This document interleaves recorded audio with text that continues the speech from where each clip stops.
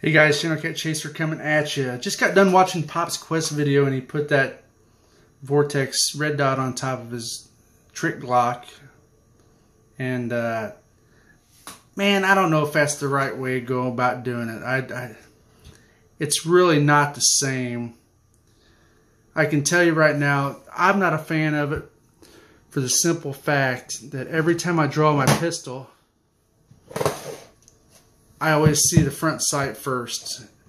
I never hold the pistol down far enough to see the dot, because all I'm focused on is the front sight. And he could probably overcome that because he does quite a bit more shooting than I do. Lots of pistol tournaments and stuff like that. But I just can't get the handle. I can't get a handle on this setup. For number one, there's nothing to co-witness the sights. It'd be different if you co-witness the sights, but it makes it extremely hard to use this setup because it does not co-witness the sights. And when you draw the gun, basically the first thing you're looking for is your front sight. And every time I draw the gun, I see my front sight and not the dot. So that's the problem I got with it.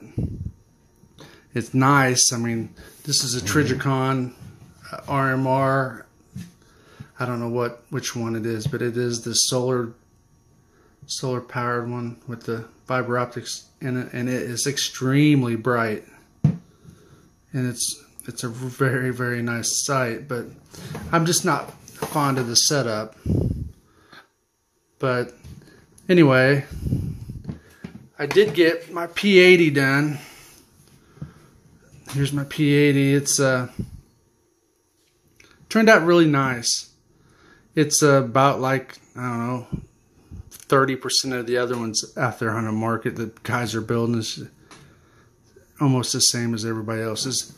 I got the Mariglow suppressor height sights on it, which those things are really nice.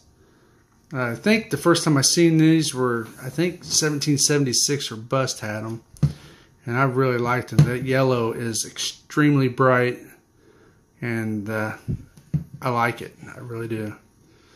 But I am thinking about maybe buying another red dot for this pistol.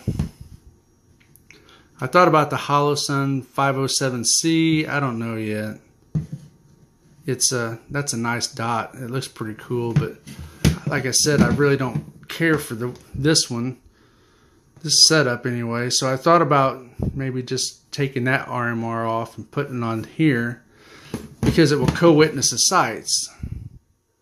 And that's, in my mind, would be a huge game changer as far as being able to use and utilize the red dot versus just trying to use the red dot.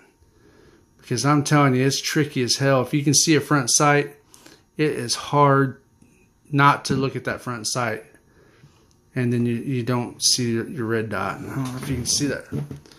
I don't remember what dot is this. This is, yeah, you can kind of see it in there,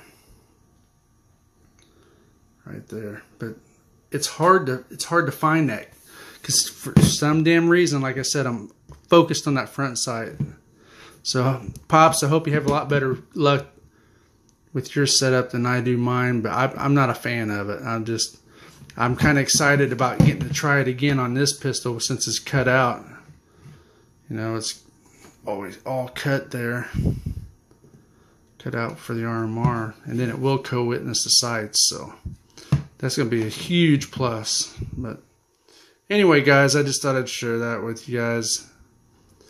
I don't know, do you think that Holosun 507C is worth it, or should I just maybe just take the RMR off of this pistol, throw some night sights back on this one or something? I don't know.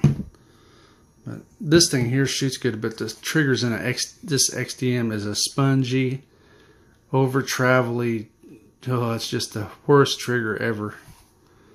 But yeah, this is an older pistol though.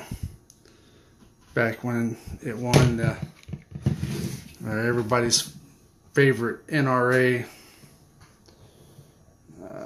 focus. It ain't gonna show you, but this was the NRA gun of the year when I picked this up. It was a pretty awesome pistol back when they first come out.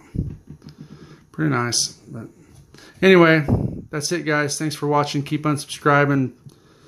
Tell me what you think in the comments. I'm out. Oh yeah. Oh yeah. I like it.